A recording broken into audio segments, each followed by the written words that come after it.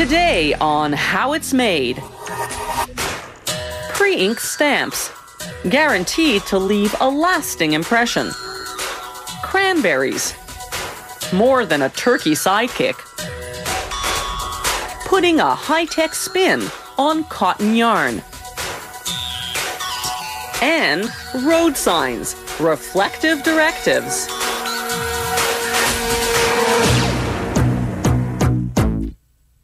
Paid, rush, approved are some of the terms routinely stamped onto documents. Professionals such as engineers have their official stamps too. For years, you had to dab the stamp on an ink pad for each impression. Nowadays, you can get stamps with the ink built right in. The process begins with a design that either the stamp company or its customer creates with standard graphics software. They print the stamp design onto paper using a high-quality laser printer, then place the printout under an imaging camera.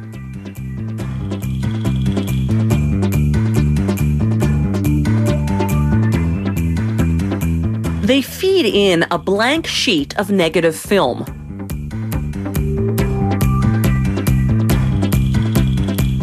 Then photograph the printout. 30 seconds later, out comes the negative. The design is light, the background dark. Now they can begin making the mold for the stamp. They apply the negative to a plate of light-sensitive polymer, a plastic-like material. Then they vacuum out the air to prevent defects in the mold. Then they expose the polymer plate to ultraviolet light for approximately 3 minutes. The UV penetrates through the light part of the negative, the stamp design, and hardens the polymer underneath. The rest of the polymer is shielded by the dark portions of the negative, so it doesn't change. A wash cycle then scrubs away this unhardened polymer, leaving behind a perfect mold in the shape of the stamp.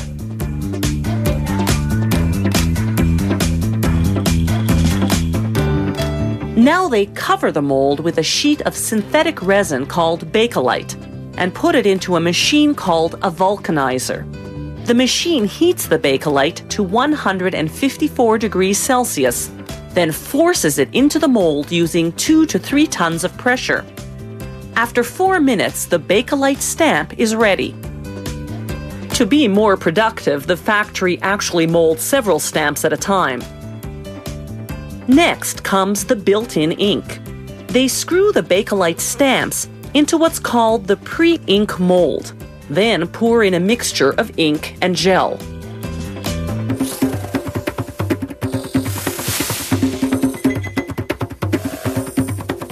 They cover the mold and vacuum out the air, a process that takes 12 minutes. The mold then goes into a heat press for 17 minutes. The press applies 2 tons of pressure to expel excess ink and heats the ink gel to 127 degrees Celsius, transforming it to roughly the consistency of a marshmallow. So it won't overcook, the mold goes onto a special cooling table for 12 minutes.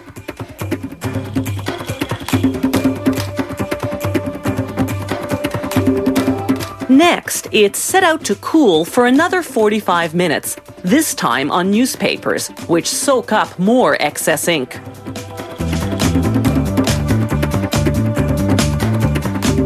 Finally, they wrap the mold in paper towels and newspapers and vacuum out the last drops of excess ink.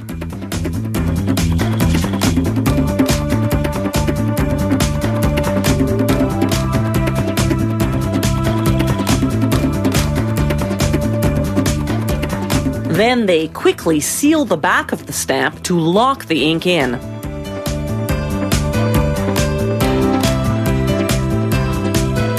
Now they can cut apart the individual stamps.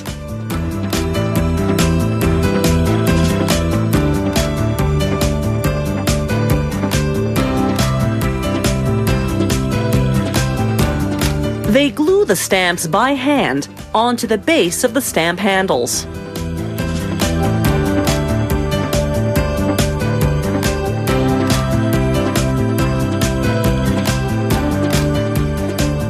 Before they're shipped out to the customer, all the stamps undergo a quality control check to make sure they'll leave a lasting impression.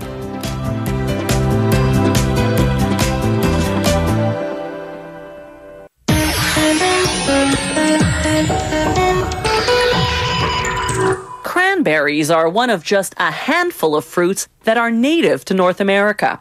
Before the Europeans arrived, the Indians used them for food and medicine. The cranberry vine is well suited to a harsher climate. It thrives in low temperatures and loves acidic soil that's scarce in nutrients.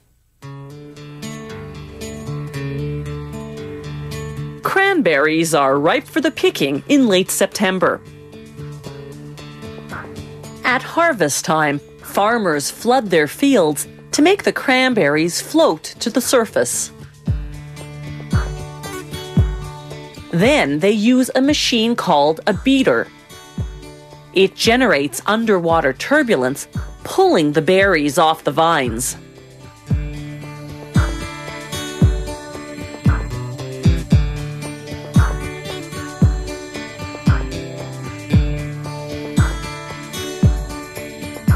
The beater is suspended from a mobile bridge that's computer-guided to systematically work its way through the entire field. The beater cuts a swath about 7 meters wide with each sweep.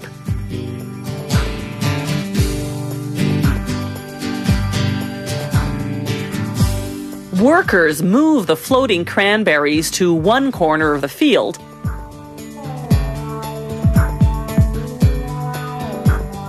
where a pump transfers them to a waiting truck.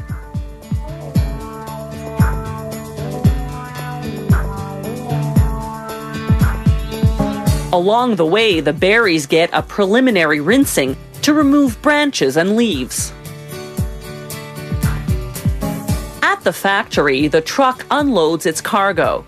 The cranberries travel along a water canal and onto a conveyor belt, then through a cleaning station, where workers use brushes and water jets to get rid of any remaining leaves and branches. Then they dump the cranberries into large bins to be frozen for up to several months. To produce cranberry juice, they defrost the frozen berries in hot water, then mash them, skin, seeds and all, into a puree. They add special enzymes to break up the pectin molecules, making the puree less viscous and therefore easier to press. The press processes 8 tons of puree at a time. That's the weight of 1.5 elephants. It takes 3 to 4 pressing cycles to extract all the juice. The juice then goes through a sophisticated filtration system. The 216 filters remove any plant particles or bacteria larger than 1 micron. A micron is 1,000 times smaller than a millimeter. Then they evaporate the water until the juice is 10 times more concentrated. Cranberries not destined for juice go through a grading process. Undersized berries drop down through the holes of a giant sifter. The bigger cranberries move on to the grading table, where workers remove any that are substandard.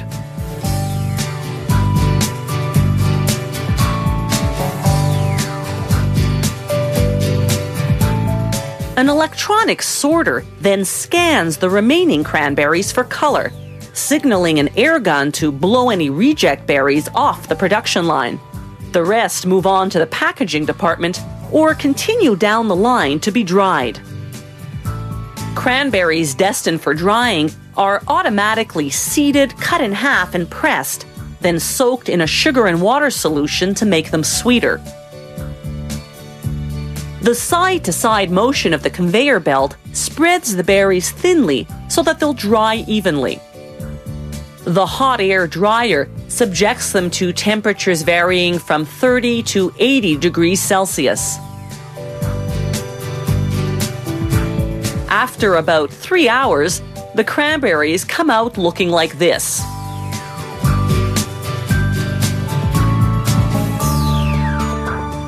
As you sip your cranberry tea, ponder this. Cranberries are a source of potassium and vitamins A and C, and drinking cranberry juice can prevent and treat urinary tract infections.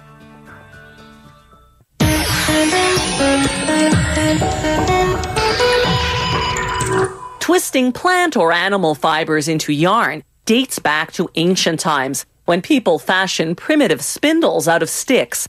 Around 500 BC, the spinning wheel was born in India. Today's factories have fully automated spinning machines that work on the same principle as a spinning wheel. This is a 2-ply commercial yarn, the kind factories use to weave fabric for making jeans and tops. It's made from large bales of raw cotton. Cotton comes from a plant, so naturally some leaves and stems are mixed in with the cotton fibers. To remove them, the first machine passes over the bales and removes a 5mm layer of cotton, then sends it through a duct system to the blending and cleaning machine. That machine processes 500 kilograms of cotton per hour. The cotton comes out evenly blended and cleaner, but still not clean enough. So it goes into a second cleaning machine, which finishes the job.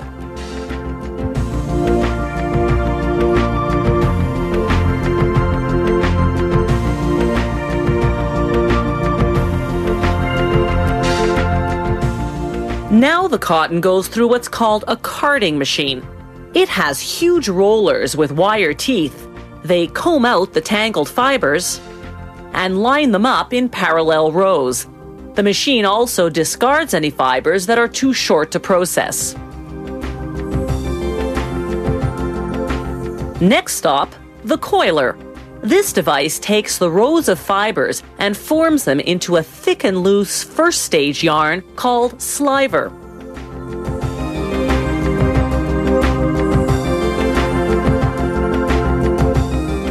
The slivers move on to the drawing machine. It lines them up 6 at a time and draws them out, stretching them to form a second stage yarn. Then a machine called a roving frame stretches this second stage yarn, strengthening it by thinning it out until it looks like this. This third stage yarn is called roving. Depending on the type of yarn they're making, it's anywhere from 3.5 to 16 times thinner than sliver. They now stretch the roving up to 30 times thinner, which strengthens it even more. The yarn is finally finished.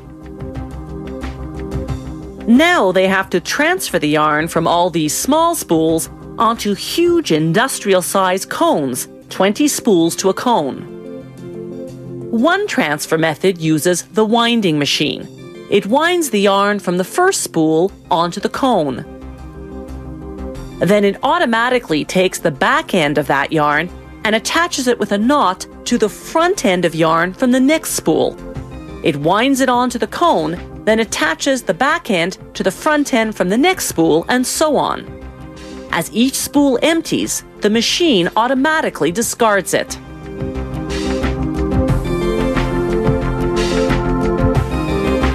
And while all that winding's going on, the machine's optical sensor, that white object you see crossing the screen, does a quality control check. If a portion of yarn doesn't meet specifications, the winding stops, the machine cuts off the offending portion, then reconnects the ends and resumes winding. This is air jet spinning, another method of making yarn from slivers and winding it onto giant spools known as tubes.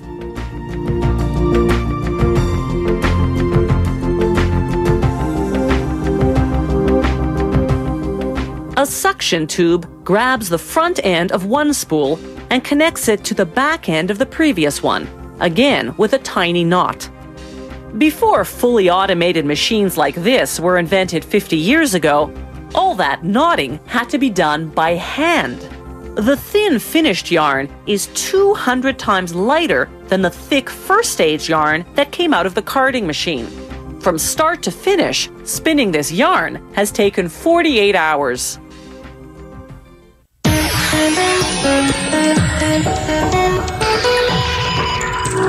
You might not have noticed, but road signs have undergone a subtle change in recent years thanks to advances in technology.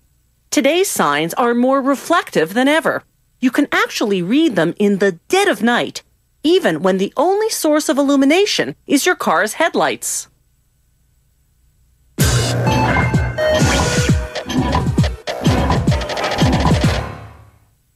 The earliest road signs were crude, a stick in the ground or a heap of stones to mark a route.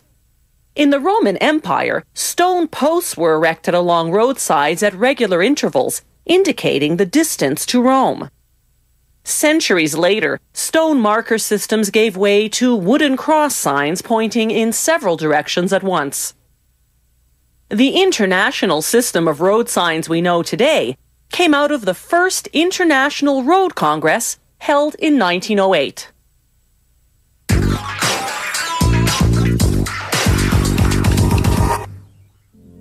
The process of manufacturing a road sign starts with a computer.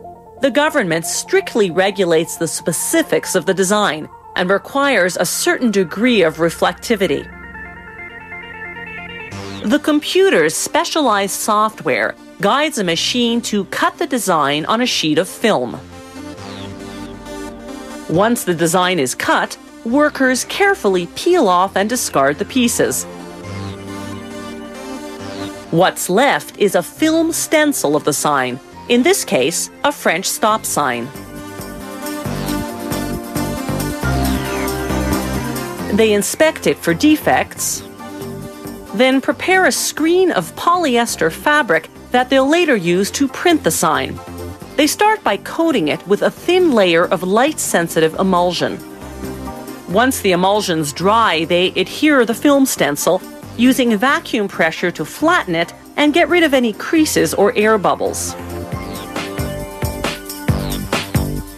Then they expose the screen to an intense 6,000 watt light for 7 minutes. This activates the emulsion on the lettering and area outside the octagon, what's not shielded from the light by the film stencil. This exposed emulsion hardens, plugging the minute holes between the screen's fibers. After rinsing, you see the result. Elsewhere in the factory, meanwhile, workers cut the aluminum panels on which the signs will be printed.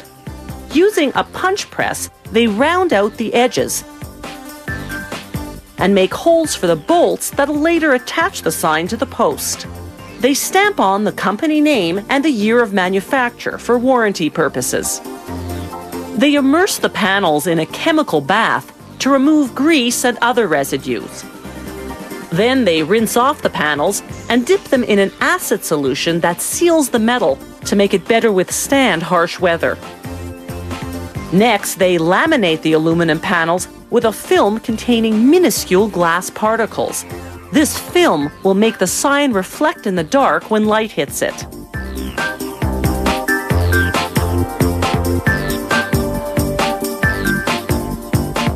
Then they cut the panel to the final shape.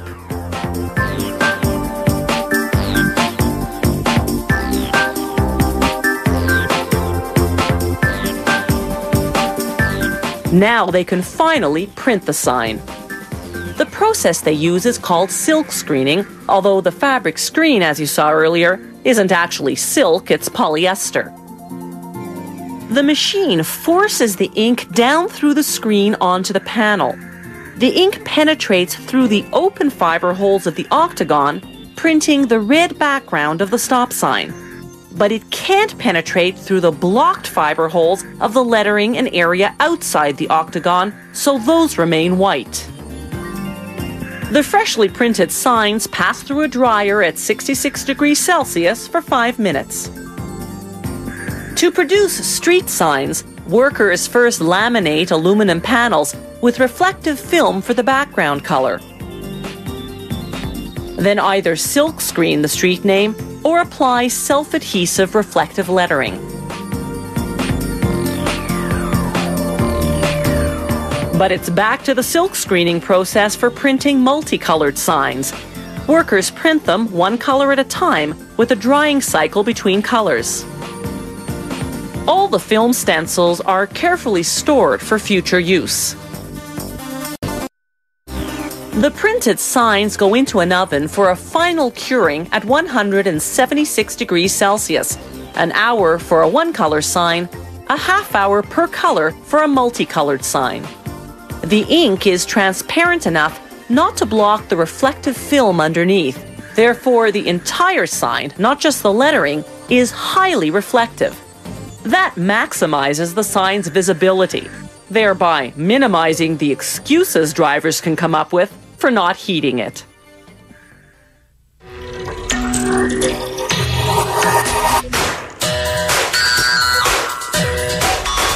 If you have any comments about the show, or if you'd like to suggest topics for future shows, drop us a line at www.howitismade.net. The How It's Made crew vehicle is courtesy of Subaru Canada.